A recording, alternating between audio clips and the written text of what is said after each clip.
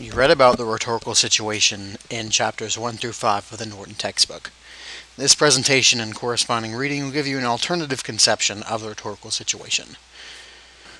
We'll begin with 3 key questions that are based on the assumption that whether you're communicating to an academic or professional audience, your ultimate goal is to persuade that audience. Even if you're just explaining something or providing exposition, you still have to convince that audience that they should pay attention to you and that you are a trustworthy source of information.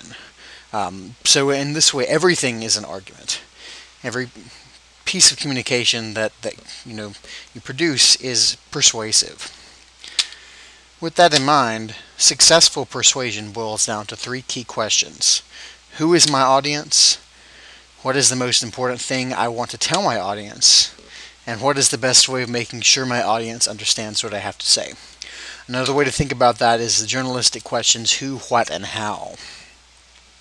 We'll break this down further with the PAFEO matrix, which breaks down the rhetorical situation into purpose, audience, format, evidence, and organization.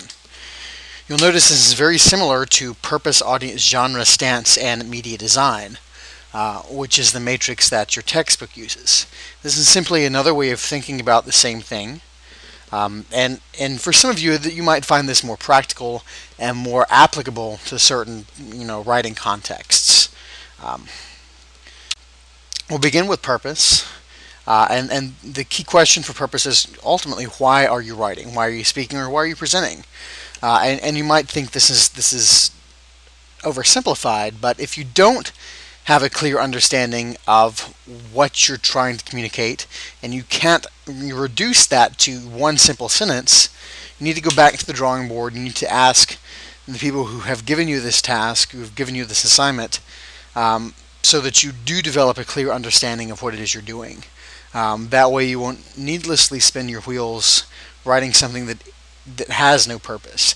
Everything that you write, every active communication has some purpose, even if that purpose is simply my teacher or my boss is making me do it. That is a rhetorical situation that you have to consider, and you need to have a clear understanding of that purpose before you proceed. This one sentence reduction of your purpose will ultimately turn into your thesis. Once you add audience to your purpose, you have a thesis statement. The A of PAFEO is audience. Your characterization of the audience, coupled with your implicit understanding of purpose, allows you to formulate a communication that's understandable and effective, and is ultimately persuasive, which is the purpose of all communication. Questions to ask about your audience. How much background do you need to give your audience? How much can you accept or assume is general knowledge? What does your audience need to know? Why are they listening to you? Why would they listen to you? And what should they be getting out of this? And finally, are you a credible speaker or writer? Do you have ethos with the reader? Do you have to build trustworthiness or authority with that particular audience? That will determine the amount of evidence, the amount of structure that you have to put into your argument. Finally, will the reader agree or disagree with you? Are they on your side? If you are addressing peers who are already on your side, you'll have to use a less sophisticated rhetorical tone with them than if you're speaking or writing to a hostile audience.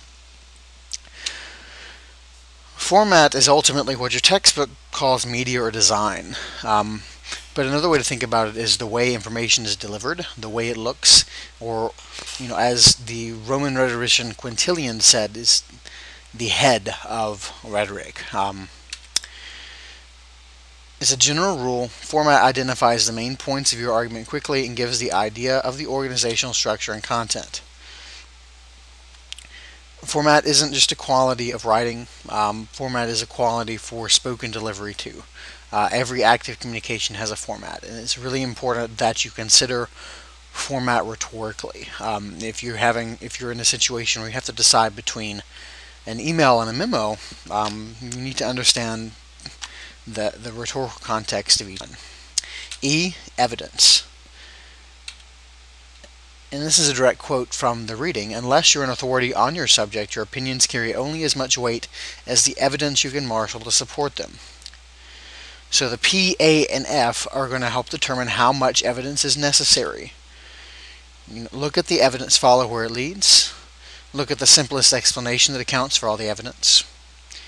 We call that Occam's razor. And look at all likely alternatives and be aware of absolute statements. The level of evidence that you have to use largely depends on the audience. How much information is going to be required to persuade that audience? How much work do you have to do to convince them that your position on an issue or your presentation of an issue is correct? Again, if your audience is already on your side, you're going to have to use less compelling evidence than if you're presenting to a hostile audience. As always, be aware of fallacies and flawed logic. And absolute statements is certainly one of those. You don't want to come across as dogmatic. You aren't preaching, especially in an academic or professional context. Finally, O. Organization depends on the P, A, F, and E. What is your goal? Who are you communicating to?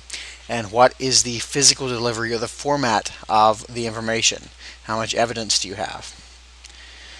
Some common methods of organization include chronologically, or beginning to end.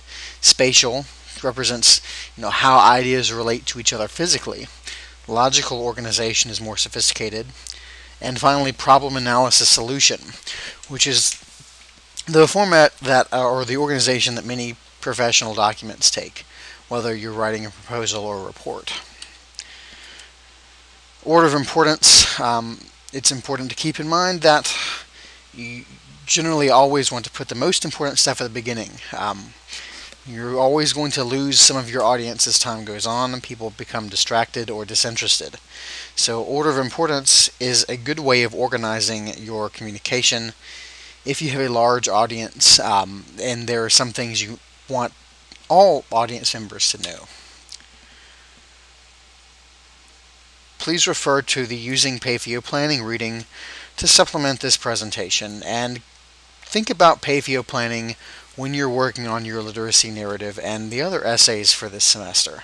Hopefully you'll find this and the rhetorical situation presented in Part 1 of the Norton textbook helpful.